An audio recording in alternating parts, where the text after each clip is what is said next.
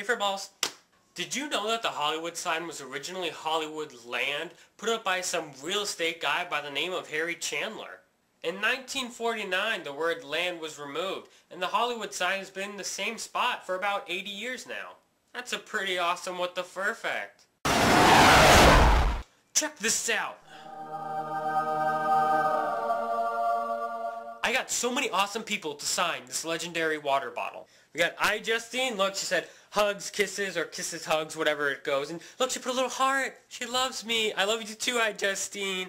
And right next to her is Tobuscus. And he saw that Ijustine signed my water bottle, so he wrote hot, hot, hot, hot, hot, pointing at Ijustine. And he was all like, psst, don't tell Ijustine I wrote that. He also said that this was the first water bottle that he ever signed, and that it'll go down in history forever. Alright, well, it's getting real stuffy in here, so I'm gonna head outside.